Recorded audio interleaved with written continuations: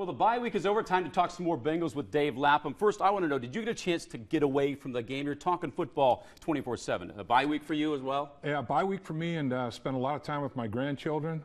It was a lot of fun. Lucy, Gabby, and Cam.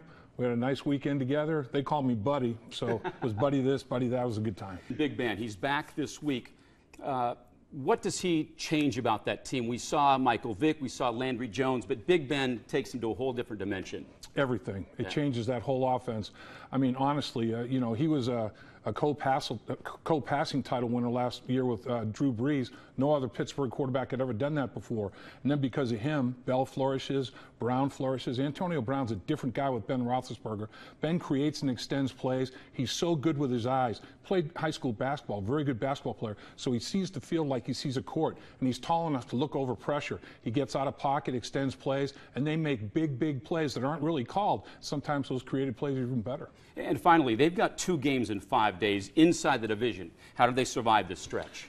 Going to be a very physical contest, that Sunday game in Pittsburgh, obviously. Then a short week Thursday night game against Cleveland. Mentally, it won't be that bad because they play them twice a year, but physically, they're going to have to recover quickly. Great stuff, as always. We'll see you in Pittsburgh. All righty.